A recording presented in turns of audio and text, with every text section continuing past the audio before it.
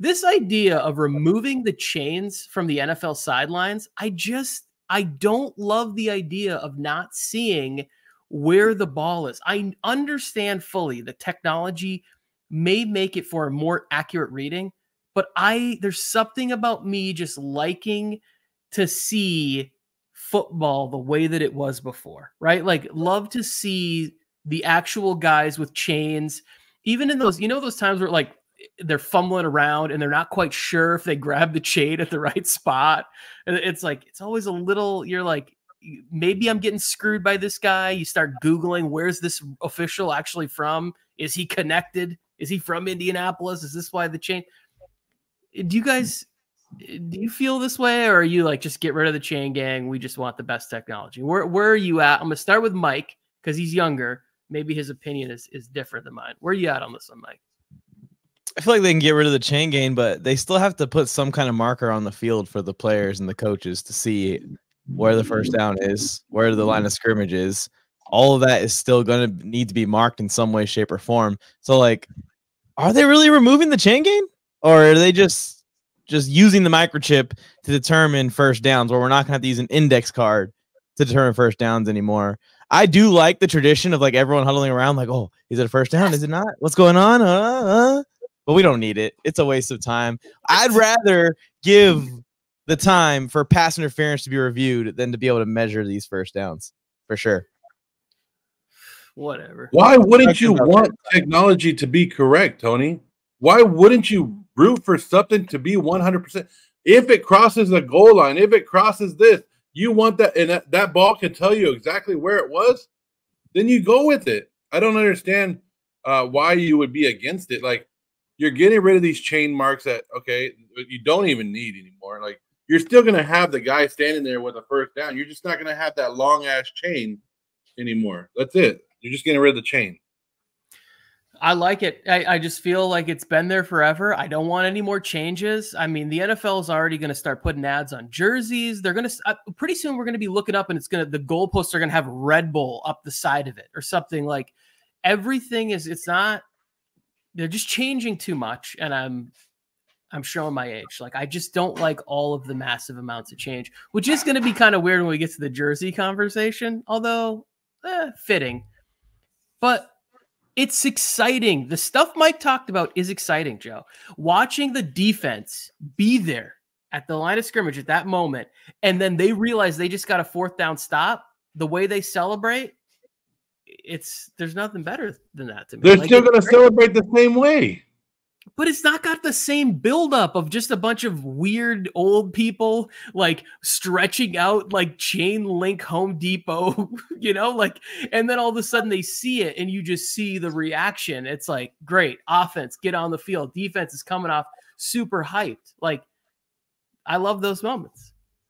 I do see what old people are kind of saying, Tony, because like you just open the door a little bit more. Like the door's already been cracked a little. And it's pushed open a little bit more to just technology full on calling the entire game. But the refs are so bad that I'm getting to a point where technology calling the entire game might not be such a terrible thing to think about, even though it's going to completely change the way everything looks and the way everything operates.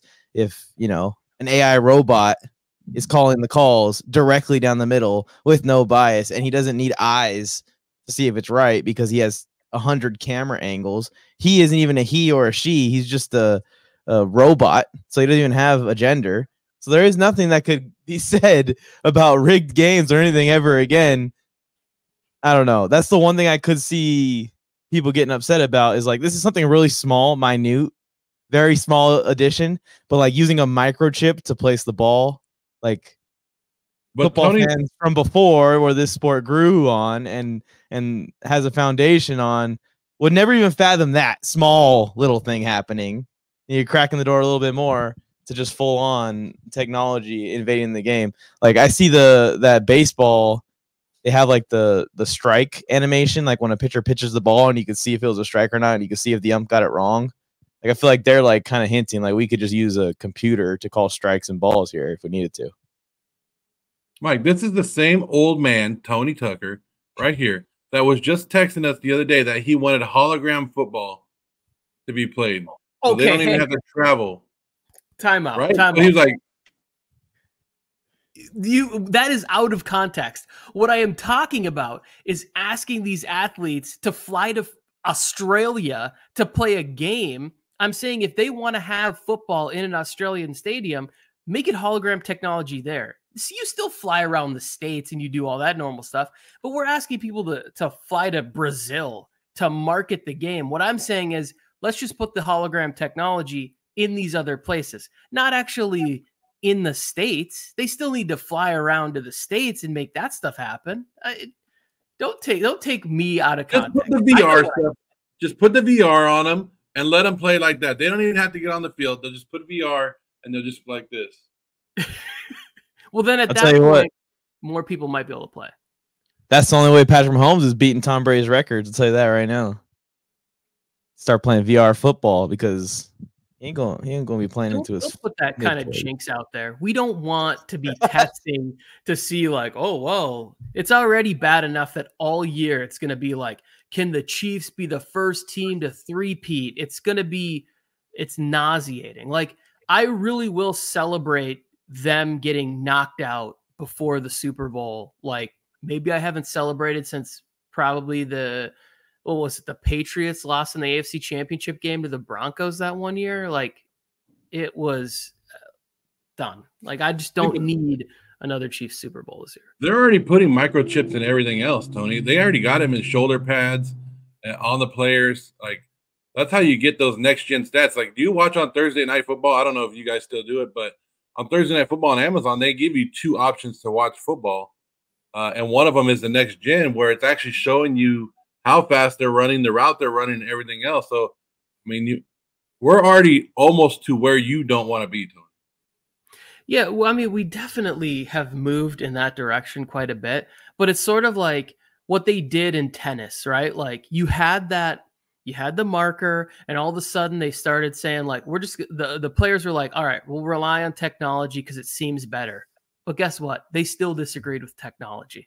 They still disagree with the tracers inside the tennis balls, going like, that serve did not hit the line. You got a glitch in your system. So like, there's still going to be arguments. Everybody thinks that computers solve everything. Look what the internet did. I think the internet has divided us just as much as pre-internet. Like, it's not like things got a ton better with the invention of the technology. As an online entrepreneur, that's a whole other topic that we can go down, Tony.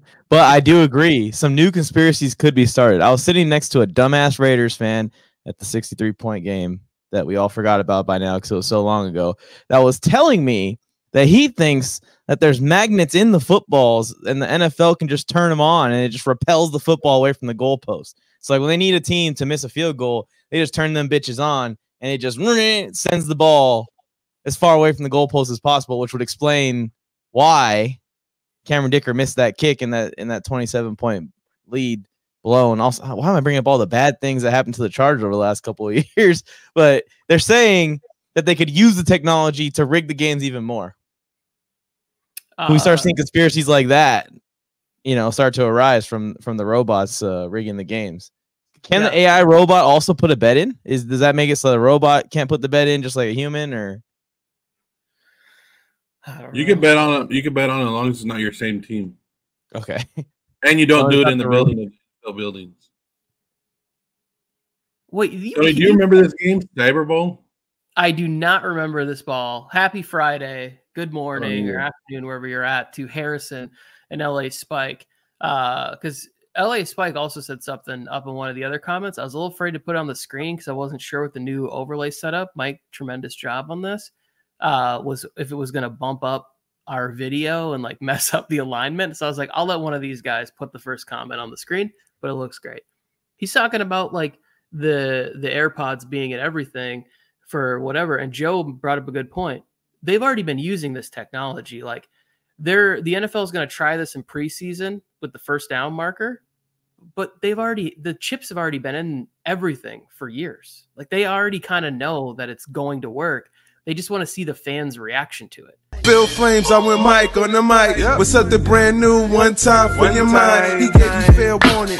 Now it's time to smack him in the mouth with that raw sports talk from the town. Sweet chin music to your favorite sportscaster.